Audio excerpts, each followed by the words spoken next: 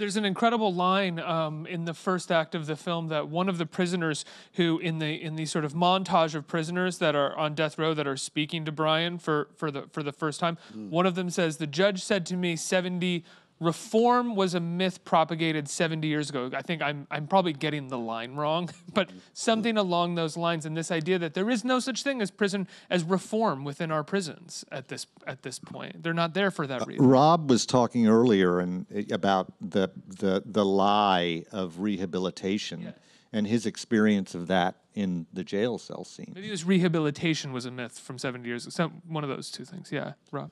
Yeah, I mean, if it was really about rehabilitation, then I think the system would be operating on a whole different accord, because, Tukey Williams. Anybody familiar with Tukey Williams? He was the guy credited for starting the Crip gang in L.A. Well, while he was serving time in prison, he actually became a top seller children's book writer, denouncing gangs. He was also nominated for a Nobel Peace Prize, right? They executed this man. Is that rehabilitation? You see what I'm saying? Like, even while he was in, he still was able to show that rehabilitation was possible, but then they still executed this man under Arnold Schwarzenegger. But that's something totally different. That's just another case of injustice, I believe, or another case of how, if the system was really about rehabilitating, I don't know if it would be as sick as it is to house somebody in a 4x8 cell.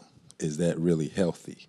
Is that really giving somebody an opportunity to say, okay, I've committed wrong and I'm ready to change? You see what I'm saying? Like, is that really rehabilitation? Or give the system or state's attorneys absolutely no initiative to pull cases back or go through the appeals process, right? Like, all of the state's attorneys or prosecutors, for the most part, once someone is convicted, they have no interest in trying to help with the appeals process whatsoever. That, or even if you can afford representation to even get an appeal, which oftentimes people are put in places where, like Khalif Browder, the young man, 15 years old, that was convicted of taking a book bag, which was found to be a lie. And this young man spent 3 years in a grown man prison at Rikers Island without even seeing a court date. And that's justice. But then you can have a 14-year-old kid run a red light and kill a family of 4, and he's given the penalty of affluenza because he was too rich to understand what he was doing. Is that justice? I think something that Brian talks about is, there's a quote that he says, we don't put crimes in jail, we put people in jail. And I think that what is happening when we think in terms of the legal system in America, the system, when we think in terms of reform, and they're kind of all these big words, these umbrella ideas, but we have to get back to the core, which is understanding humanity and understanding that we are all human. When you think in terms of another idea that Brian has in terms of, the fact that slavery didn't end, it just evolved. Mm-hmm. And so then the worth of a person is then determined by that underlying theme. And so if we can begin to have conversations, if we can begin to enact change that really restores humanity and dignity at its core to every person, then you can't dismiss or disregard a person.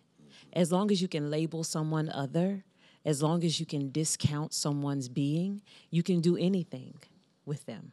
But if you can honor the person as a human being and see their worth, it's very difficult to make those sweeping charges or sweeping discriminatory acts against someone whose life you value and you recognize. And so I think that the work that Brian is doing, and I think that the conversations that this film in particular is fostering, helps us get to a place as a nation where we begin to recognize the humanity in every person. And I believe that is at the core of the change that we so desperately need.